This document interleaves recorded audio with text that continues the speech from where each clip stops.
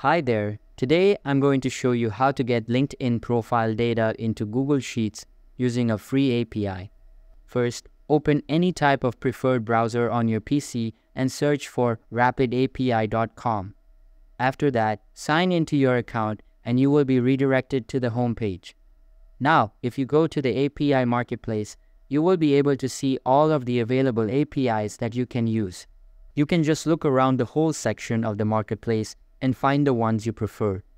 If I go to the search bar at the top and search for LinkedIn, you can see that all of the APIs related to the topic I just searched have appeared on my screen.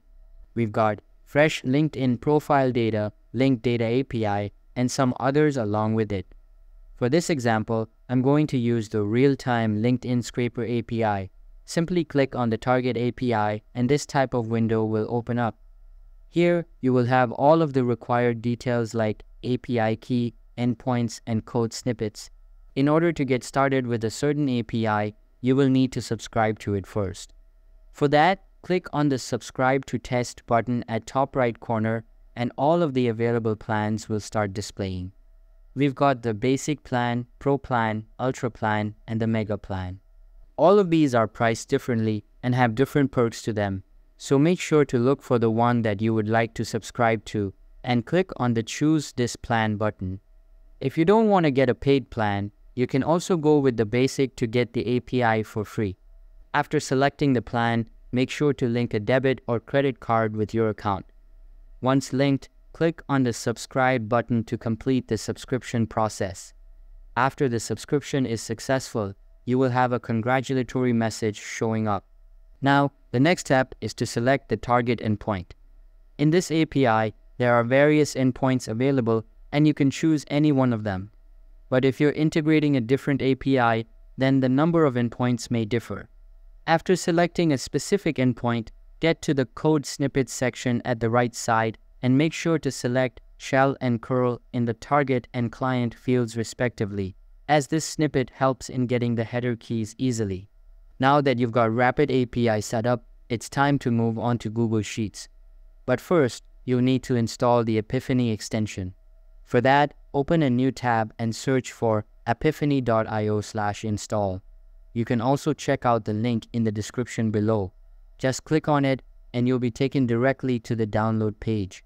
Now, click on the Install button and open the Google Sheets website in a new tab. Here, create a blank sheet and make sure to sign into the same account you used to install the extension. After installing the extension, open the Extensions menu again and the Apipheny extension will start displaying at the bottom of it. Simply click on it and select Import API from the submenu. Now wait for it to load and a new side panel will appear on your screen.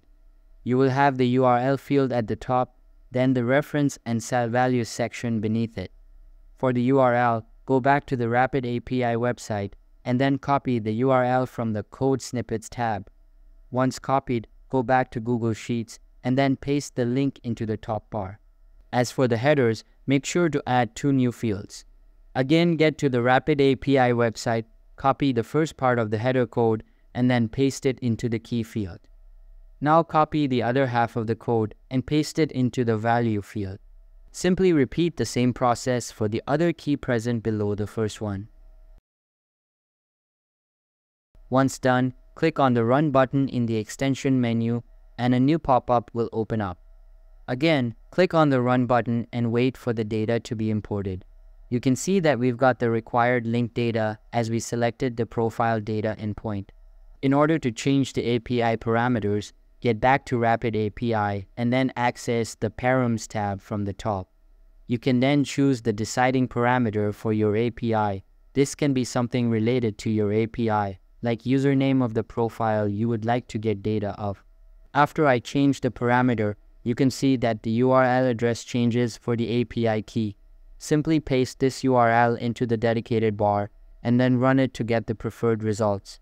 Note that you will only be able to get the profile data of a public account and not a private one, or it will display an error like the one being displayed on my screen. Also, there are no limits to selecting APIs, so make sure to select whichever one you prefer and then import data into your Google Sheets based on that. So that's how you can find and use free APIs in Rapid API along with the Apipheny add-on to get any data you want into your Google Sheet. If you have any questions, feel free to leave a comment or contact our support team. Thanks for watching and have a great day.